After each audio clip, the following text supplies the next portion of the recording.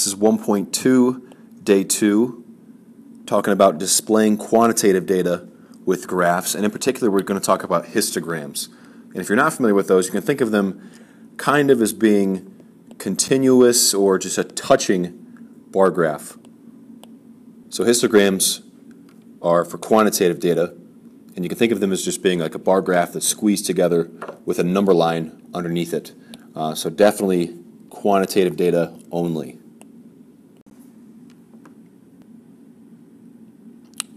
So the frequency table here, it has data on the percent of residents from each state who were born outside of the U.S.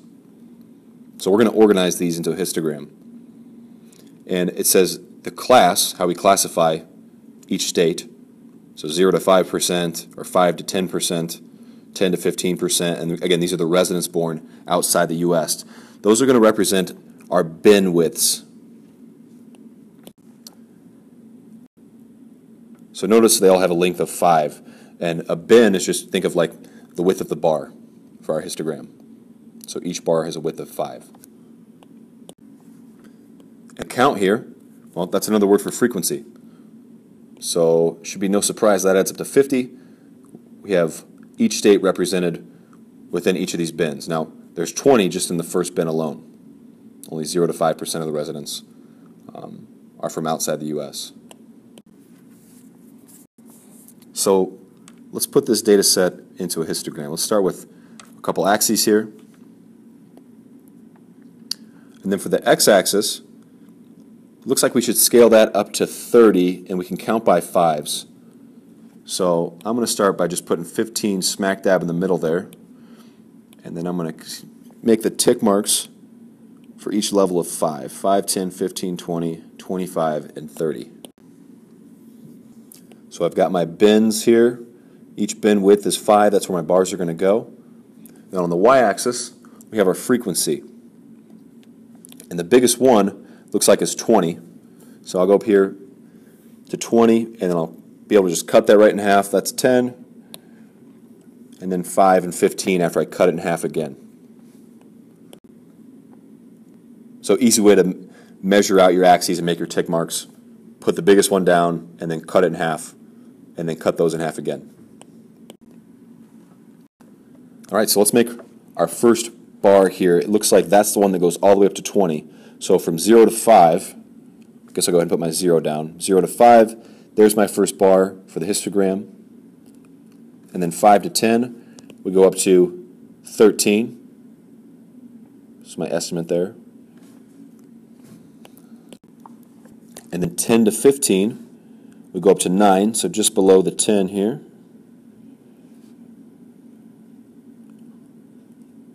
15 to 20, we only have 5 states in that category, so frequency would be 5. 20 to 25, we have 2 states, and then 1 state in the 25 to 30 range. So, great histogram here. Makes sense to us, but to someone looking at it, it lacks a lot of context. So let's go ahead and label the axes, starting with the x-axis here. So the 0, 5, 10, 15, 20, 25, 30, that was representative of these percentages. So that's the percent of residents born outside the U.S. Then the y-axis, that was our frequency.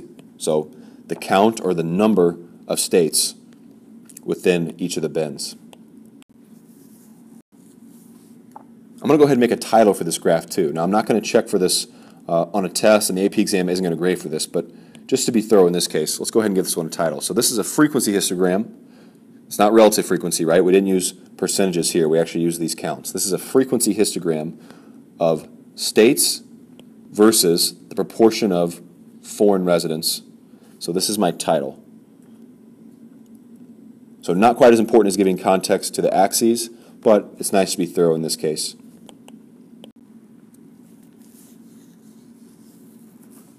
So some interesting questions come up with here. What state is the one that actually is between 25 and 30% of its residents being born outside the U.S.? So that might be an interesting question to think about. Which state is that exactly? I don't think it's Illinois. In fact, I'm not exactly sure where Illinois would fall in here, but I don't think it's number 1 as far as the percent goes. Another interesting question. Let's say Illinois has exactly 10% of foreign-born residents. Which bin would it go in? Would it go in this bin, or would it go in this bin? So we have to be really careful with that. If we read from this section over here, if it's exactly 10%, okay, well this bin had 5 to less than 10, and this one has 10 to 15. So the 10 is actually included in this bin right here. So if you had exactly 10%, you would have to go in this bin, because this one takes everything up to 10, so everything below 10. So just an interesting question. If I was at exactly 10, where would it go? And it would have to be in this bin, because this bin doesn't actually include 10, whereas this one does. All right, let's go to the cautions part here. Number 1 says, don't confuse histograms and bar graphs. So let's keep the type of data straight for each one of these. Bar graphs are for categorical only. Those bars are separated. Histograms, quantitative. They're on a number line. The bars are squeezed together. Part 2 says, use percents instead of counts on the vertical axis when comparing distributions with different numbers of observations. And I think we've actually talked about this before.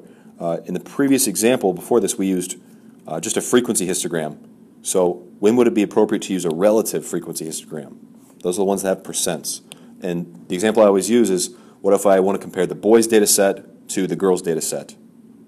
But maybe I had more boys in the study than I had girls. Then it wouldn't be fair to just compare the counts for each category.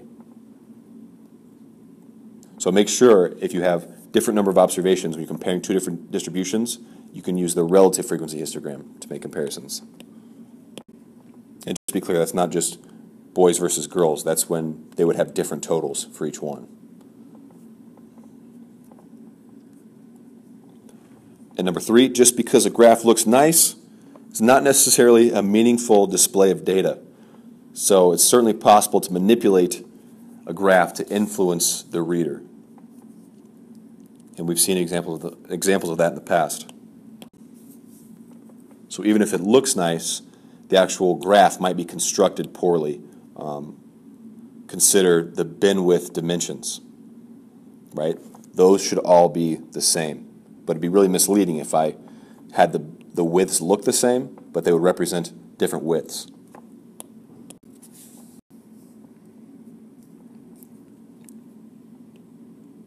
So if all of the bars in the histogram are the same width, then ideally the numbers they represent, like 0 to 5, 5 to 10, 10 to 15, that distance is all the same.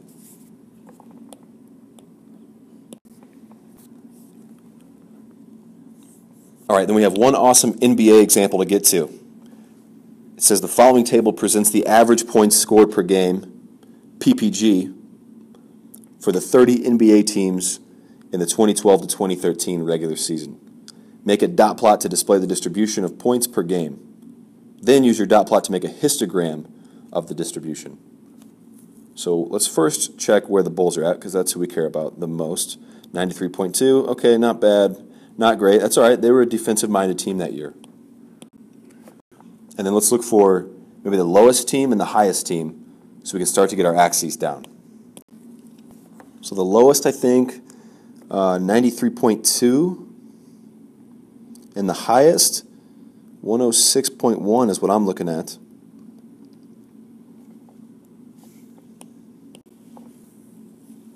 So to cover our bases from top to bottom, why don't we go from 92 to 108.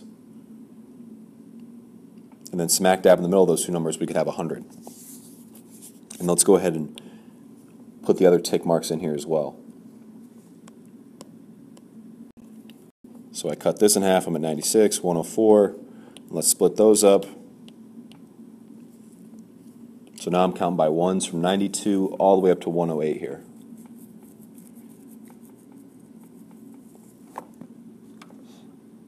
And I know some of these are decimals. Well, most of them are decimals, but we'll find a way to squeeze them in here on the graph.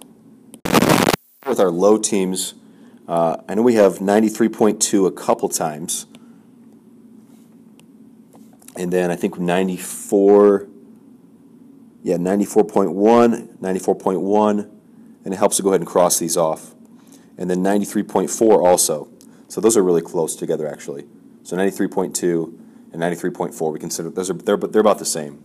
And when we go to make the histogram, they're going to be in the same bin. Okay, let's keep going down the list here. We got some 94.9s, a 94.7, a couple in the 95s, the 96s are taken care of, a couple in the 97s. We're at 98.0.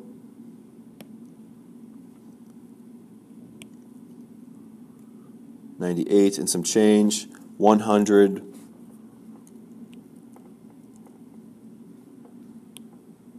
102, 103, there we go, 106, and 106.1. Beautiful. So even though we had some decimals, we could squeeze them all in here. I know there was a little bit of overlap.